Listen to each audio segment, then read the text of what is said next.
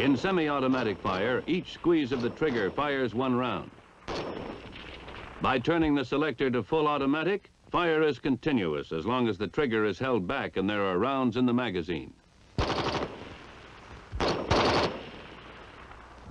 One of the objectives in developing the M14 was to provide a weapon which would use the 7.62 millimeter ammunition, standardized for small arms by the NATO nations. The 7.62 millimeter cartridge is 1/2 inch shorter and 12% lighter than the familiar caliber 30 M1 rifle cartridge, but due to an improved propellant powder, it has the same ballistics.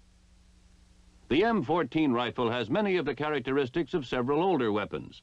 They are the M1 rifle, the previous standard of the United States Army since World War II,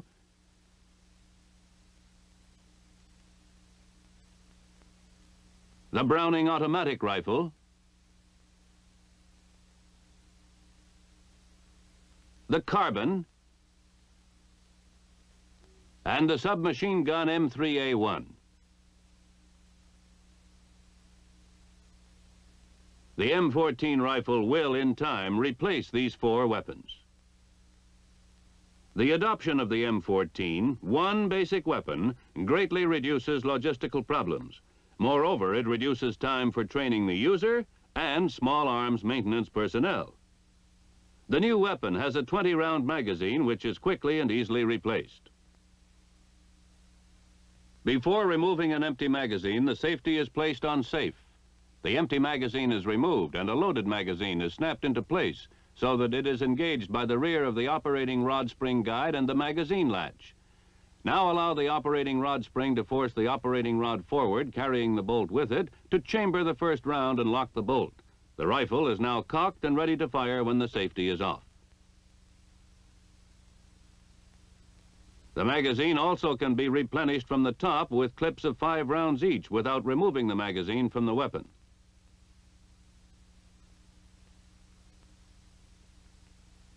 To speed up the loading operation for continued firing, the bolt is held to the rear automatically for reloading after the last round in the magazine is fired.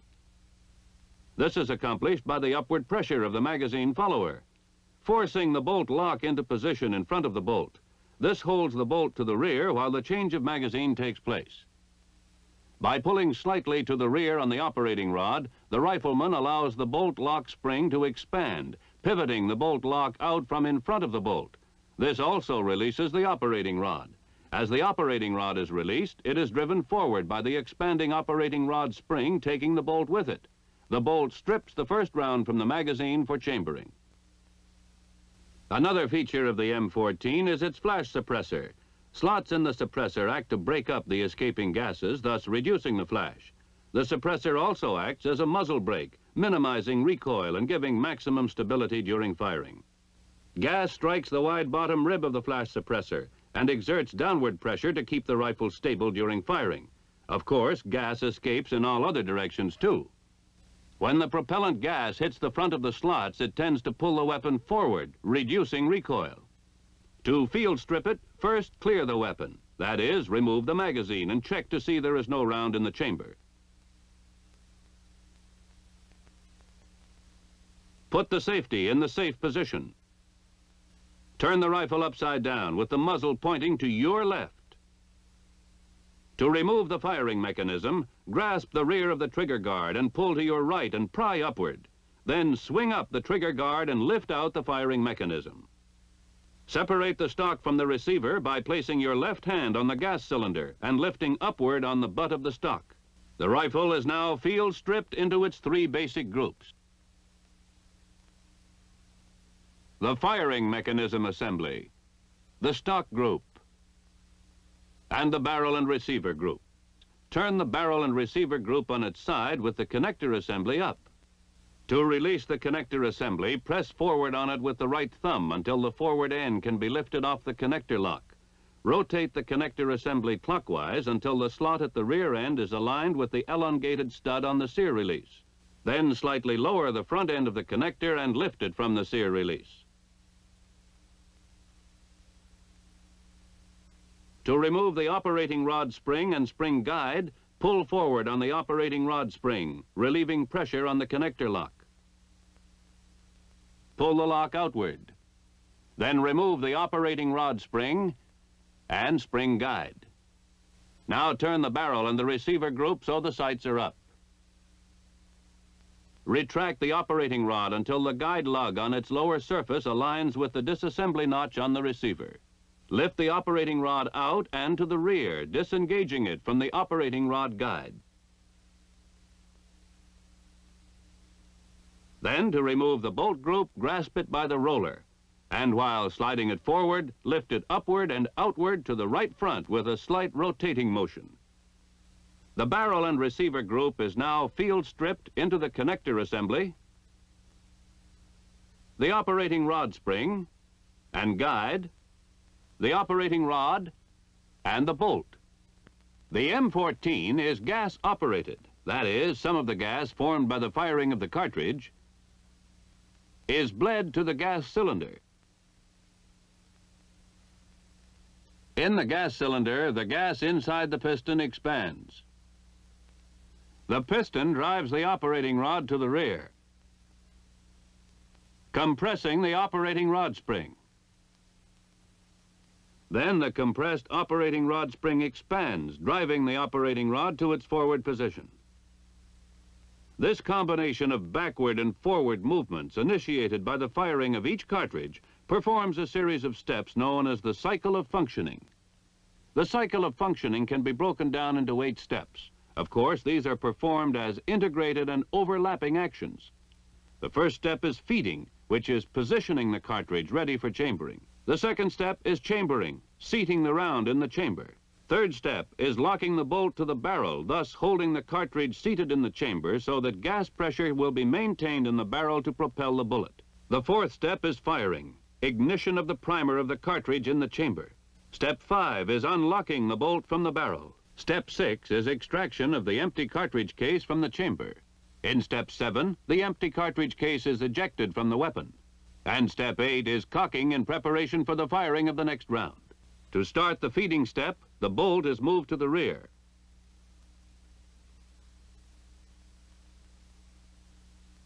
A cartridge from the magazine is fed into position for chambering by the spring-loaded follower in the bottom of the magazine. On the forward movement of the bolt, the hammer is cocked and a cartridge is stripped from the magazine. The cartridge is chambered. The bolt is locked. The rifle is now cocked and ready to be fired when the safety is off. By pressing the trigger, the hammer is released, firing the cartridge.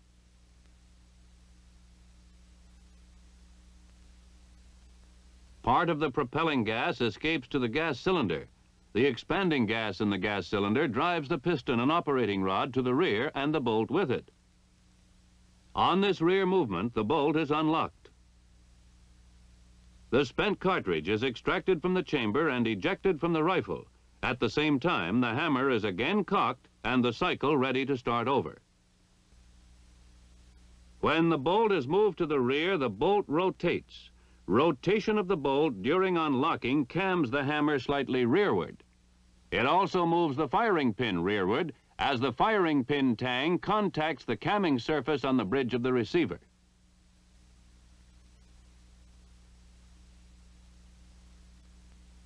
As the bolt continues to the rear of the feed rib on the bottom of the bolt forces the hammer to the rear and down, pivoting the hammer on the hammer pin. The bolt continues rearward, riding over the hammer. The bolt is now driven forward by the expansion of the compressed operating rod spring. The bolt strips the topmost cartridge from the magazine. The cartridge is deflected upward by the feed ramp in the lower rear of the chamber and forced into the chamber. Also, on the forward movement of the bolt, the extractor on the bolt face is forced outward by the rim of the cartridge. When the face of the bolt comes against the head of the cartridge, the extractor spring expands and the lip of the extractor engages the extracting groove of the cartridge. Finally, the bolt is locked. Locking of the bolt is accomplished by the rear of the camming surface in the hump of the operating rod. The camming surface contacts the anti-friction roller on the locking lug and rotates the bolt clockwise. By the clockwise rotation, the locking lugs on the bolt are forced into the locking recess of the receiver. Meanwhile, the firing pin tang is aligned with the notch in the bridge of the receiver.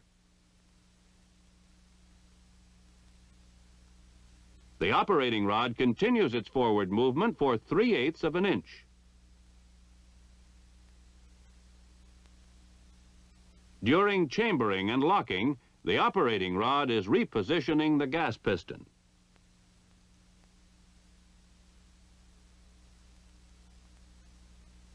With the first round chambered and locked, the next step is firing.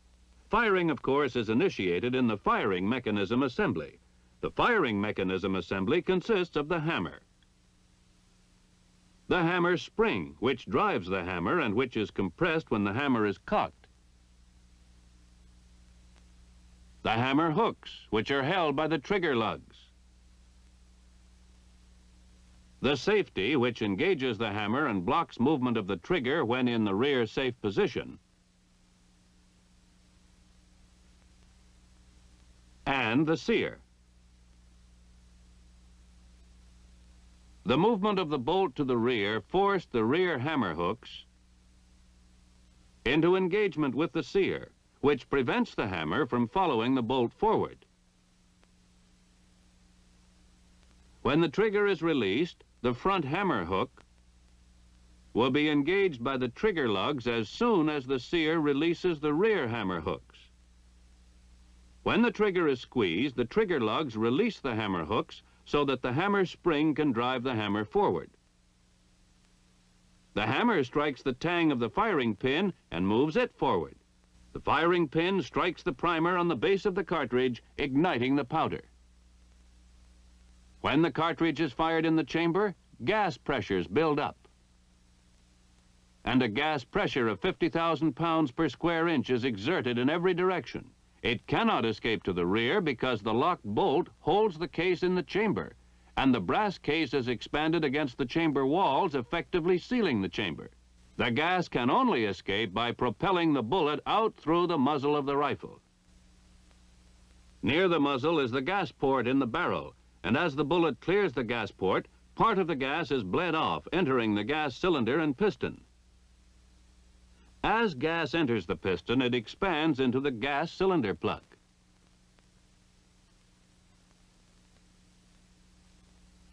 Continued expansion of gas builds up a pressure which forces the gas piston to the rear. The initial rearward movement of the piston shuts off the barrel gas port. The pressure exerted against the piston drives it to the rear 1 1/2 inches. As the piston clears the lower gas port in the gas cylinder, the gas pressure instantly vents to the open air, removing all driving force from the piston.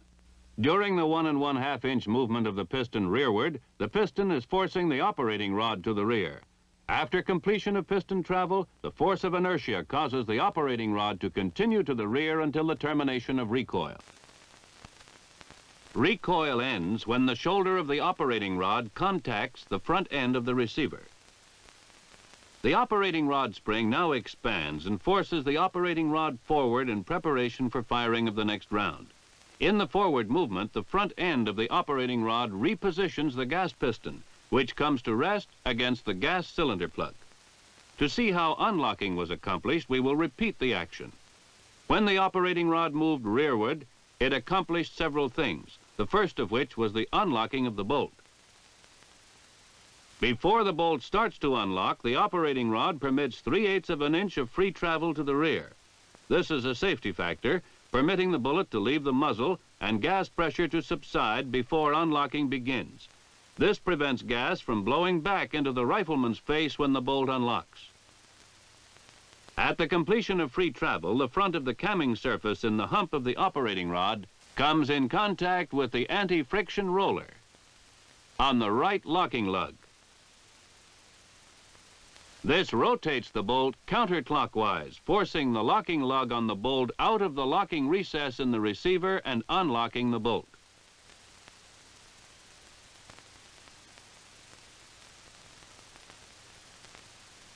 While the bolt is being unlocked, slow initial extraction takes place.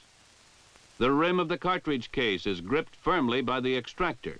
A slow twisting pull called slow initial extraction is imparted by the rotating bolt.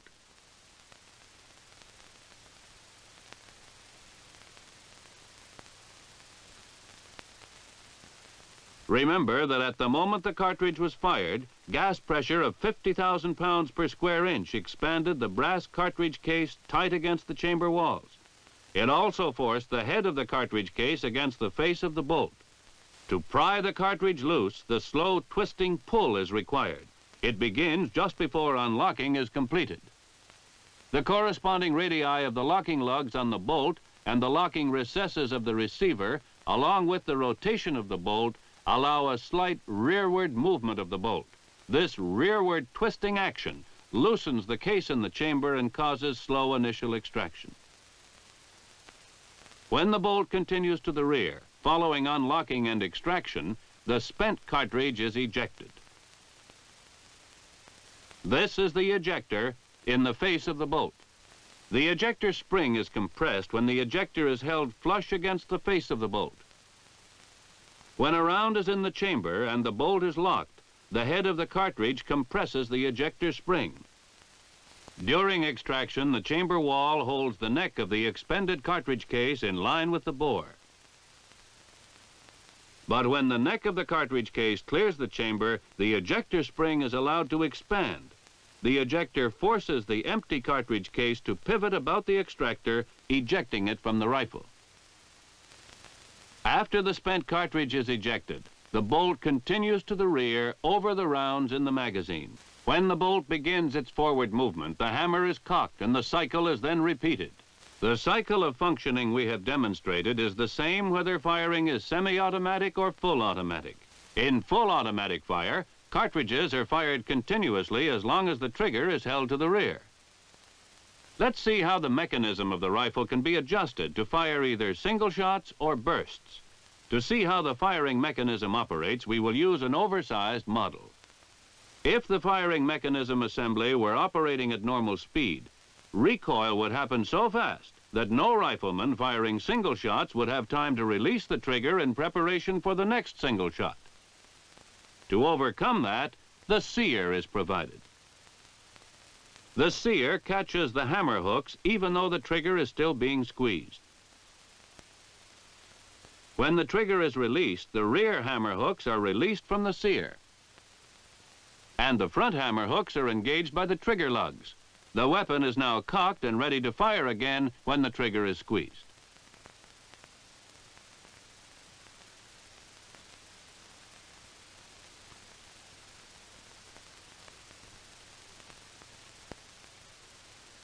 To achieve full automatic fire, there must be some way to trip the sear after the bolt is fully locked, while the trigger is being held back.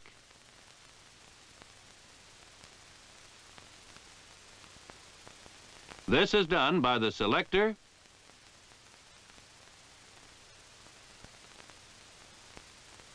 the sear release,